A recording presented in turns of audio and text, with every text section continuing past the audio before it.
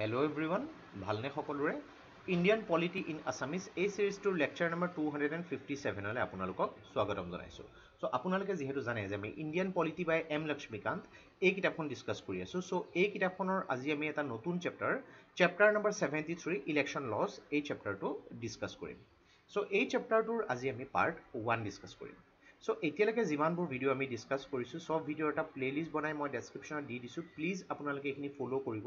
Because বহুত ধৰণৰ কনসেপচুৱেল ক্লিয়াৰিটি আপোনালোকৰ হৈ যাব আৰু যিমানে আমি আগবাঢ়ি গৈ থাকিম এইবিলাকে কনসেপ্ট এজ এ ৰেফাৰেন্স হিচাপে ইউজ হৈ থাকিব। সো এইবোৰ কনসেপ্ট ক্লিয়াৰ থাকিলে আপোনালোকৰ ইণ্ডিয়ান পলিটি সাবজেক্টটো বুজি পোৱাত বহুত সুবিধা হ'ব আৰু তাৰ লগতে সাবজেক্টটো বহুত ইন্টাৰেষ্টিং লাগিব।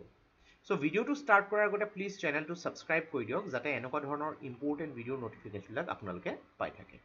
সো আজি আমি এই ভিডিওটোত ৰিপ্ৰেজেন্টেশন of the people's act 1950, ৰিপ্ৰেজেন্টেশন of the people's act 1951 আৰু ডিলিমিটেশন এক্ট অফ 2002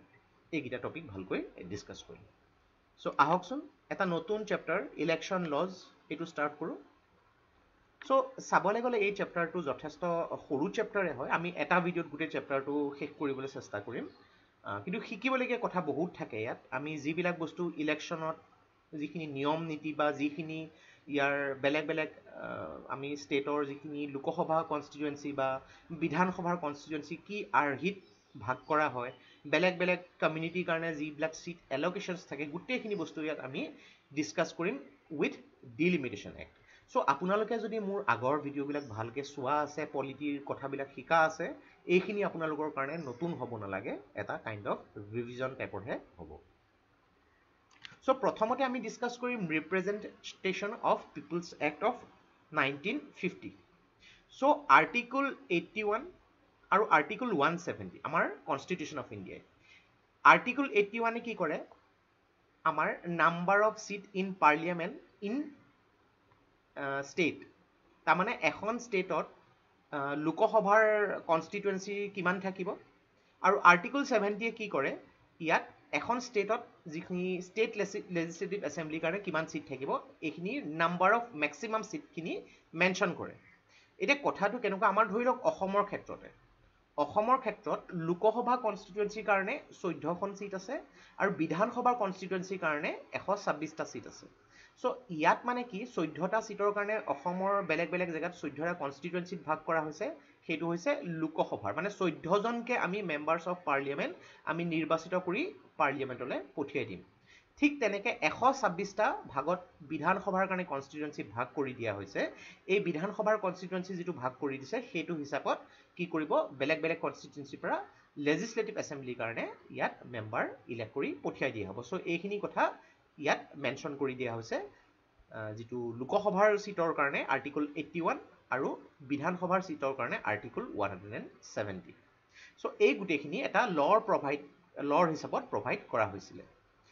নেক্সট আছে আৰ্টিকল 171। 171 কি কৈছে যে maximum and minimum number of সিটছ in the legislative council of the state, মানে এখন ষ্টেটৰ পৰা কিমান লেজিসলেটিভ কাউন্সিলৰ কিমান সিট হ'ব লাগে সেইখিনি বস্তু মেনশ্যন কৰি দিয়া হৈছে আৰু কি কি ধৰণে এই সিটবিলাক ফিল আপ কৰিব লাগিব সেই কথাখিনিও একৰ্ডিং টু দ্য ল ইয়াত মেনশ্যন কৰি দিয়া হৈছে। এতিয়া কথাটো হৈছে ৰিপ্ৰেজেন্টেশন অফ পিপল এক্ট অফ 1950 বিভিন্ন ধৰণৰ এলকেশ্যন অফ সিটখিনি কৰিছে আৰু তাৰ লগতে ইয়াত বেলেগ বেলেগ ষ্টেটৰ total number of seat legislative এছেম্বলিত কিমান হ'ব লাগিব সেইটো ইয়াত actually on the basis of population ইয়াত ছেট আপ কৰা হৈছিলে। 1 মাৰ্চ 1950 একাউণ্টটো লোৱা গৈছিলে। এতিয়া কথাটো হৈছে এই এক্টে প্ৰেচিডেণ্টক এইটো মেনশ্যন কৰি দিছে যে প্ৰেচিডেণ্টৰ ওচৰত এইটো পাৱাৰ আছে ডিলিমিট কৰা, মানে পৰিসীমন কৰা। ডিলিমিটেশ্যনৰ কনচেপ্টটোৰ বিষয়ে আমি আগতেও বহুতবাৰ ডিছকাছ কৰিছোঁ, আমি এই চেপ্টাৰটোত আকৌ ডিছকাছ কৰিম। চ' মনত ৰাখিব এই এক্টত প্ৰেচিডেণ্টৰ ওচৰত সেই পাৱাৰটো আছে, প্ৰেচিডেণ্টে ডিলিমিটেশ্যন কমিশ্যন ছেট আপ কৰিব পাৰে আৰু এই ক্ষেত্ৰত প্ৰেচিডেণ্টে কি কৰিব লাগিব, ইলেকশ্যন কমিশ্যনৰ লগত যিটো ইলেকশ্যন কমিশ্যন অফ ইণ্ডিয়াৰ লগত কনচাল্ট কৰিব লাগিব আৰু বেলেগ বেলেগ যিবিলাক কনষ্টিটুৱেঞ্চিজ আছে সেইবিলাকৰ লগত কথা কৰি হাউচ অফ পিপুল মানে লোকসভা আৰু বিধানসভাৰ ইয়াৰ এছেম্বলি যিবিলাক আছে সেইবিলাকৰ বেলেগ বেলেগ কাউন্সিল অফ ষ্টেটৰ লেজিসলেটিভ কাউন্সিলৰ লগত কথা পাতিবলৈ গোটেইখিনি প্ৰেচিডেণ্টে কৰিব। চ' এই কথাটোত কেনেকুৱা, এই এক্টে কি কৰে আৰু কি কৰে যে পাৰ্লিয়ামেণ্টাৰী কনষ্টিটুৱেঞ্চিজ আৰু এছেম্বলি কনষ্টিটুৱেঞ্চিজ আৰু কাউন্সিলৰ কাৰণে যিমানবোৰ কনষ্টিটুৱেঞ্চি আছে সেইবিলাকৰ কাৰণে ইয়াৰ যিবিলাক ইলেক্টৰ্ছ আছে সেইবিলাকৰ কোৱালিফিকেশ্যন আৰু ডিছকুৱালিফিকেশ্যন সেইখিনি বস্তু মেনশ্যন কৰি দিয়ে মানে এজন ব্যক্তিয়ে ছাপ'জ লোকসভা ইলেকশ্যনত খেলিবলৈ বিচাৰিছে তেওঁ কি কি কোৱালিফিকেশ্যনৰ নিয়ম থাকিব ডিছকুৱালিফিকেশ্যনৰ কাৰণে কি কি নিয়ম থাকিব এই গোটেইখিনি বস্তু ইয়াত মেনশ্যন কৰি দিয়া হৈছে চ' এই প্ৰভিজনটো অলপ একচুৱেলি ৰিলেক্স কৰা হৈছিলে কেতিয়া ৰিলেক্স কৰা হৈছিলে আমাৰ যিহেতু কনষ্টিটিউশ্যনত এইখিনি মেনশ্যন আছে আমি ইয়াৰ চিটিজেনশ্বিপৰ কথাটো আপোনালোকে চেপ্টাৰটোত ডেফিনেটলি ভালকৈ পঢ়িবলৈ পাব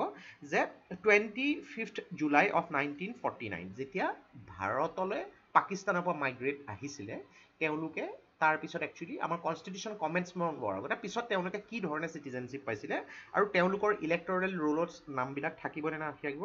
এই গোটেইখিনি বস্তু ইয়াত মেনশ্যন কৰি দিয়া আছে নেক্সট ইয়াত বেলেগ বেলেগ যিবিলাক ল আছে আমাৰ কনষ্টিটুৱেণ্ট এছেম্বলি ছেক্ৰেটেৰিয়েটে সেইবিলাক কৰিছিলে আৰু এইখিনি লোকসভা আৰু ষ্টেট লেজিছলেটিভ এছেম্বলিৰ হিচাপত ইলেকশ্যনৰ হিচাপত কণ্ট্ৰল কৰি গোটেইখিনি বস্তু মেনশ্যন কৰি দিয়া হৈছে চ' ইয়াত আপোনালোকে টেবুলত দেখিবলৈ পাব ইয়াত যিখিনি ছেকশ্যনছ আছে ৰিপ্ৰেজেণ্টেশ্যন অফ পিপলছ এক্টৰ সেইখিনি মেনশ্যন কৰি দিয়া হৈছে ইয়াত এবাৰ পঢ়ি চাব পাৰে নেক্সট আমি ডিছকাছ কৰিম যিখিনি representation of people act of 1951 চ' কথাটো হওক representation of people act of 1950 কিছুমান বস্তু একচুৱেলি কনচিডাৰ কৰা নাছিলে মানে ইয়াত গোটেইখিনি ইলেকশ্যনছৰ ৰিলেটেড প্ৰভিজনছখিনি আছিলে কিন্তু ইয়াত এল'কেশ্যনছ অফ চিট আৰু ডিলিমিটেশ্যন কনষ্টিটুৱেঞ্চিৰ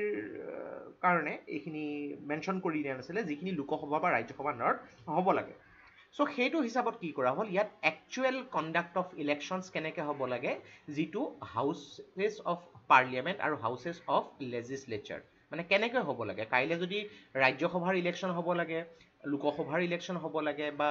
ইয়াত ষ্টেট লেজিছলেটিভ এছেম্বলি বা লেজিছলেটিভ কাউন্সিলৰ ইলেকশ্যন হ'ব লাগে তাৰ কাৰণে যিসকল ব্যক্তিয়ে ভোট দিব তেওঁলোকৰ কোৱালিফিকেশ্যনছখিনি তেওঁলোকৰ ডিছকুৱালিফিকেশ্যনছখিনি বা এইখিনি যিসকল মেম্বাৰ্ছ আছে সেই মেম্বাৰ্ছসকলৰ গোটেইখিনি কোৱালিফিকেশ্যন বা ডিছকুৱালিফিকেশ্যনছ বা তেওঁলোকৰ যিখিনি যদি বহুত ক্ষেত্ৰত ইলেকশ্যনছত কাৰাপ্ট প্ৰেক্টিছ কৰে বা ইলেকশ্যনছ ৰিলেটেড কিবা যদি অফেন্সেছ থাকে বা ইলেকশ্যন ডিছপিউটছ থাকে গোটেইখিনি বস্তু ইয়াত উল্লেখ কৰা হৈছে আৰু সেই আধাৰতে ইয়াৰ আৰ্টিকল নহয় representation of people act of 1951 ইনেক্ট কৰা হৈছিলে চ' প্ৰথমতে মনত ৰাখিব প্ৰথমতে এখন ইনেক্ট কৰা হৈছিলে 1950 আৰু তাৰ পৰা কিছুমান বস্তু সন্নিৱিষ্ট কৰা হ'ল 1951 চ' এইখিনি ক্ষেত্ৰত ৰিপ্ৰেজেণ্টেশ্যন অফ পিপলছ এক্ট এনেক্ট কৰা হ'ল এইবিলাক প্ৰভিজন দি পেলাই ইয়াৰ প্ৰভিজনছখিনি মেনশ্যন কৰি দিছে আপোনালোকে চাব পাৰে 8টা পইণ্ট দি থোৱা আছে যে qualification and ডিছকুৱালিফিকেশ্যনছ of the membership of the parliament and state legislature সেইখিনি বস্তু মেনশ্যন কৰি দিছে জেনেৰেল ইলেকশ্যনৰ নটিফিকেশ্যনৰ ৰিলেটেড যিখিনি এডমিনিষ্ট্ৰেটিভ মেচিনেৰী থাকে ইলেকশ্যন কণ্ডাক্ট কৰাৰ যিখিনি প্ৰচেছ সেইখিনি মেনশ্যন কৰি দিছে পলিটিকেল পাৰ্টিজবিলাকৰ ৰেজিষ্ট্ৰেশ্যন কৰাৰ প্ৰচেছ ইলেকশ্যন কেনেকৈ কণ্ডাক্ট কৰিব লাগে সেই গোটেই নিয়মখিনি কৰি দিয়া আছে then free supply of certain materials two candidates of the recognise political parties কি তেওঁলোকৰ পলিটিকেল পাৰ্টিজৰ মেম্বাৰসকলক যিবিলাক ৰেকগনাইজ হয় তেওঁলোকক বিভিন্ন মেটেৰিয়েল তেওঁলোকক ছাবমিট কৰিব লাগে তেওঁলোকক দিয়া হ'ব সেইখিনি ইয়াত মেনশ্যন কৰি দিয়া হৈছে ইলেকশ্যন ৰিলেটেড যিখিনি ডিছপিউটছ আছে নাইবা যিখিনি ইলেক্টৰেল অফেন্সেছ বা কাৰাপ্ট প্ৰেক্টিচেছ ইলেকশ্যনৰ ৰিলেটেড হয় সেইখিনি মেনশ্যন কৰি দিয়া আছে নেক্সট আহিব ডিলিমিটেশ্যন এক্ট অফ 2002 ডিলিমিটেশ্যন কনচেপ্টটো আমি আগতেও ডিছকাছ কৰিছোঁ কিন্তু ইয়াত 2002 কিয় দিয়া হৈছে যে প্ৰথম কথা ডিলিমিটেশ্যন ইয়াৰ আগতে বহুতবাৰ কৰা হৈছিলে চ' এতিয়া কথাটো কি আৰ্টিকল নাম্বাৰ 82টোৱে কি কৰে এখন ষ্টেটৰ পাৰ্লিয়ামেণ্টাৰী কনষ্টিটুৱেঞ্চি যিবিলাক আছে সেইবিলাকৰ যিখিনি ডিলিমিটেশ্যন নিৰ্ধাৰণ কৰিব আৰু আৰ্টিকল 170 কি কৰিব ষ্টেট লেজিছলেটিভ এছেম্বলিৰ যিখিনি কনষ্টিটুৱেঞ্চি আছে সেইখিনিৰ কাৰণে যিখিনি ৰিএডজাষ্টমেণ্ট সেইখিনি বস্তু কৰিব আৰু এইখিনি কৰা হ'ব বেছড অন 2001 চেনচাছ মানে 2001ৰ যিখিনি চেনচাছ কৰা হৈছিলে সেই আধাৰত এটা অঞ্চলত কিমান পপুলেশ্যন বাঢ়ি গ'ল কিমান বেলেগ জেগাত পপুলেশ্যন বাঢ়িলে এই আধাৰত গৈ পেলাই এই ডিলিমিটেশ্যনটো কৰা হ'ব আৰু এইখিনি ক্ষেত্ৰত পাৰ্লিয়ামেণ্টে এখন এক্ট পাছ কৰিব লাগিব সেই এক্টৰ আধাৰত এইখিনি বস্তু কৰা হ'ব নেক্সট আছে আৰ্টিকল 330 আৰু আৰ্টিকল 332 চ' আৰ্টিকল 330 কি কৰে যে আমি অলৰেডি জানো যে বিভিন্ন ক্ষেত্ৰত লোকসভাৰ ইলেকশ্যন হওক বা ষ্টেট লেজিছলেটিভ ইলেকশ্যনত SC আৰু STৰ কাৰণে চিট ৰিজাৰ্ভ থাকে চ' আৰ্টিকল 330 কি কৰে শিডিউল কাষ্টৰ কাৰণে লোকসভা কনষ্টিটুৱেঞ্চিত হওক বা লেজিছলেটিভ এছেম্বলি ইলেকশ্যনৰ কনষ্টিটুৱেঞ্চি হওক তেওঁলোকৰ কাৰণে ৰিজাৰ্ভ চিটৰ কথা মেনশ্যন কৰে আৰু আৰ্টিকল 330টোৱে কি কৰিব শিডিউল ট্ৰাইবছৰ কাৰণে মেনশ্যন কৰিব চ' মনত ৰাখিব আৰ্টিকল 330 ফৰ SC আৰু আৰ্টিকল 330 ST তেওঁলোকৰ যিখিনি ৰিজাৰ্ভ সিট সেইখিনি কৰিব on the basis of 2001 census মানে কিবা কাৰণত যদি এটা অঞ্চলত যদি suppose number of ST population যদি বহুত বাঢ়ি গৈছে তেতিয়া হলে হয়তো সেইখন ষ্টেটত number of seats for legislative assembly reserve for ST হেতু বাঢ়িও যাব পাৰে এতিয়া কথাটো হৈছে ডিলিমিটেশন কমিশনৰ শ্ৰেষ্ঠখিনি বস্তু আগতে একচুয়ালি 1971 ৰ সেন্সাস মতে কৰা হৈছিল 2001 চনৰ আগলৈকে কিন্তু এতিয়া কথাটো কি তাৰ পিছত আনএভেন গ্ৰোথ হ'বলৈ ধৰিলে 30 বছৰ যথেষ্ট চেঞ্জেছ হ'বলৈ ধৰিলে কিন্তু সেইটো আধাৰত ডিলিমিটেশন কৰা হোৱা নাছিল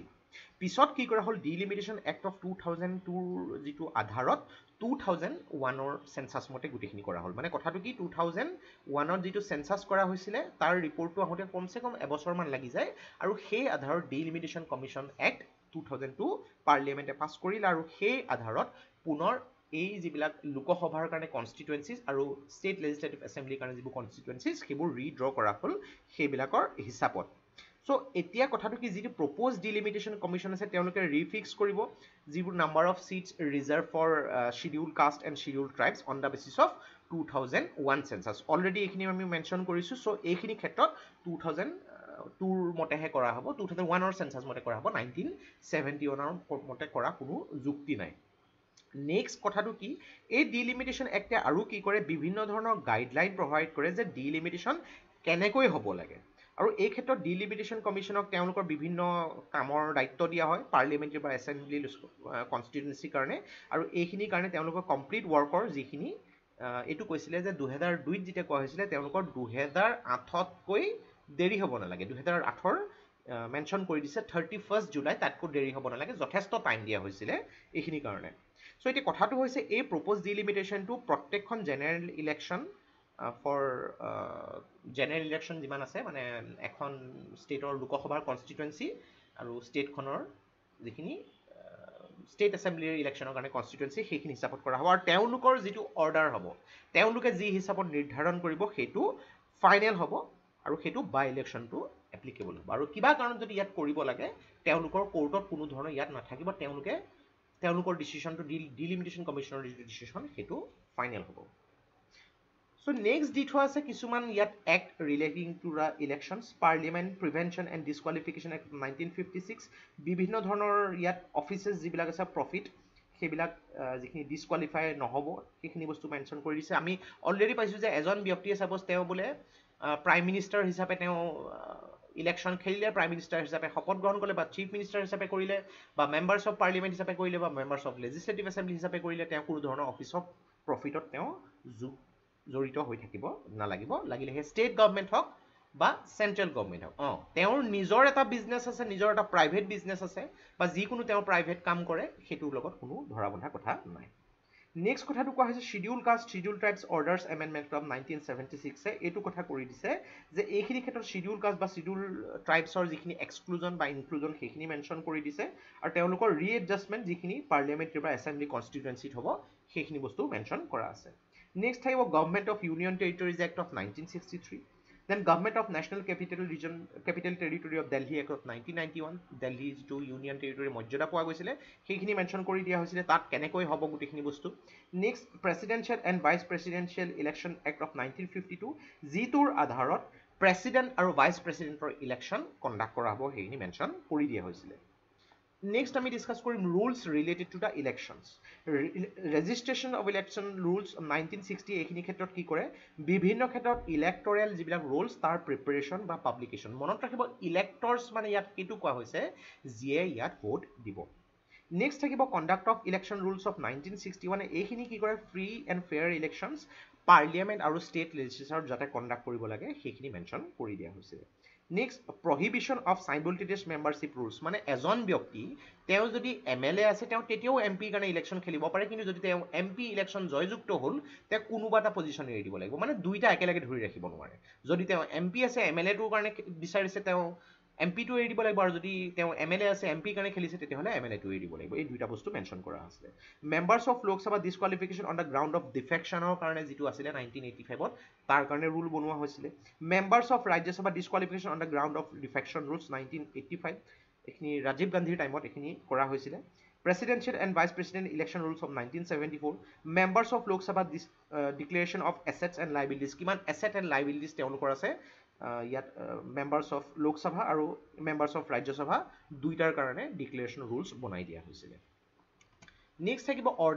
orders relating to the elections Electionৰ যিখিনি symbol থাকে যে ৰিজাৰ্ভেশ্যন এণ্ড এলটমেণ্ট সেইখিনি বস্তু তেওঁলোকক প্ৰথমতে চইচ দিয়া হ'ব ইলেকশ্যন কমিশ্যন অফ ইণ্ডিয়াই চ' সেইখিনি তেওঁলোকৰ যদি নেশ্যনেল পাৰ্টি হয় তেওঁলোকৰ কাৰণে সেই ইলেকশ্যন চিম্বলটো ৰিজাৰ্ভ ৰখা হ'ব গোটেই দেশত আৰু যদি এটা পাৰ্টি ষ্টেট পাৰ্টি হয় ষ্টেটত তেওঁলোকৰ সেই ইলেকশ্যন চিম্বলটো সেইখন ষ্টেটত ৰিজাৰ্ভ ৰখা হ'ব চ' এইখিনি বস্তু ইয়াত মেনশ্যন কৰি দিছিলে বিভিন্ন ধৰণৰ পলিটিকেল পাৰ্টিজবিলাকৰ যিটো ৰেজিষ্ট্ৰেশ্যন হ'ব লাগে সেই বস্তুখিনি অৰ্ডাৰ অফ 1992 হিচাপত প্ৰভাইড কৰা হৈছিলে যে তেওঁলোকে যিকোনো এডিশ্যনেল পাৰ্টিকুলাৰ সেইখিনি ফাৰ্নিছ কৰিব লাগিব আৰু তেওঁলোকৰ ইণ্ডিভিজুৱেল যিখিনি চিটিজেন আছে ইণ্ডিয়াৰ তেওঁলোকে যে ৰেজিষ্ট্ৰেশ্যন কৰিব লাগে political party with the election commission of ইণ্ডিয়াৰ আণ্ডাৰত কৰিব লাগিব চ' এইখিনি গোটেইখিনি ইলেকশ্যন ৰিলেটেড লজ মানে আজি ইলেকশ্যন যদি খেলিবলৈ যোৱা হৈছে তেওঁলোকৰ এটা পলিটিকেল পাৰ্টিয়ে কি নিয়ম মানিব লাগিব সেই নিয়মখিনি কি আছে গোটেইখিনি বস্তু ইয়াত দি থোৱা আছে মনত ৰাখিব এইখিনি আপোনাক এটা নলেজৰ কাৰণে দিয়া হৈছে এটা আভাস দিয়া হৈছে আপোনালোকে যদি এই এক্টবিলাক জানিবলৈ বিচাৰে ডিটেইলছত মানে গুগল কৰি ভালকৈ জানিব লাগিব কিন্তু ইমান বেছি ৰিচাৰ্চ কৰি নথকাই ভাল বিকজ ইয়াত যিখিনি আপোনালোকে জানিব লাগে সেইখিনি খুব সুন্দৰকৈ দি থোৱা আছে সেইখিনিকে বস্তু যদি আপোনালোকে কেইবাবাৰো ৰিভাইজ কৰে আপোনালোকে বহুতখিনি কথা বুজি পাব যে কেনেকৈ এটা কনষ্টিটুৱেঞ্চি সেই কনষ্টিটুৱেঞ্চিটো ডেফিনেটলি ইয়াত যিটো লেজিছলেটিভ এছেম্বলিৰ কাৰণে কনষ্টিটুৱেঞ্চিটো সৰু হ'ব আৰু যিটো লোকসভাৰ ইলেকশ্যনৰ কাৰণে লেজিছলেটিভ এছেম্বলিটো ডাঙৰ হ'ব চ' এইবিলাক কেনেকৈ চেঞ্জেছ কৰা হয় ইয়াৰ চাইজ ইয়াৰ যিবোৰ জেগাবিলাক চেঞ্জেছ কৰা হ'ব সেইবিলাক ইয়াৰ ডিলিমিটেশ্যন কমিশ্যনৰ মতে কৰা হ'ব তেওঁলোকে কেনেকৈ কৰিব সেইবিলাক বস্তু গোটেইখিনি ইয়াত দি থোৱা আছে আৰু এইবিলাকৰ ওপৰত প্ৰশ্ন সুধিব পৰা যায় চ' আজিৰ এই ভিডিঅ'টোত ইমানেই আশা কৰিছোঁ আপোনালোকে বহুতখিনি কথা ইয়াত শিকিব পাৰিলে গোটেই ইউনিটটোৱে মই কৈছোঁ যথেষ্ট ইণ্টাৰেষ্টিং হয় আপোনালোকে ইলেকশ্যনৰ ৰিলেটেড আমাৰ এটা দেশৰ এটা প্ৰধান উৎসৱ বুলি ক'ব পাৰে বা আমাৰ ৰাজ্যৰ এটা প্ৰধান উৎসৱ চ' সেই বিষয়ে আমি জনাটো খুবেই প্ৰয়োজন চ' আজিৰ ভিডিঅ'টোত ইমানেই ভিডিঅ'টো যিমান পাৰে লাইক কৰিব ছাবস্ক্ৰাইব কৰিব আৰু শ্বেয়াৰ কৰিব চ' tech care thank U and Jay Hind